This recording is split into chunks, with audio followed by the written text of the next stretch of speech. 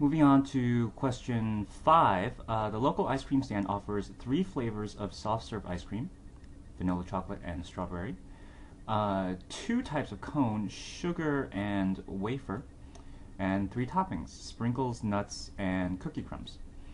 If Dawn does not order vanilla ice cream, how many different choices can she make that have 1 flavor of ice cream, 1 type of cone, and 1 topping? Okay?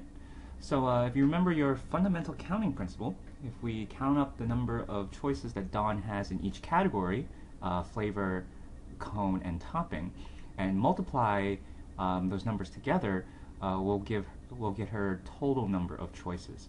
So now the problem tells us there are 3 flavors of soft serve ice cream, but remember Dawn does not order vanilla ice cream, so there are really only 2, chocolate and strawberry. So so for flavors, we only have chocolate and strawberry, and that's 2 choices. Okay. For types of cone, we have sugar and wafer. Sugar and wafer, and there are 2 choices there as well. And then for toppings, we have sprinkles, nuts, and cookie crumbs. Toppings,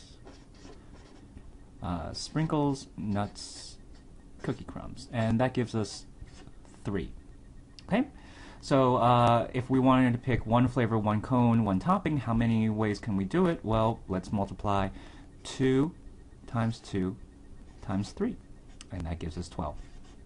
Okay, and the answer is choice 3.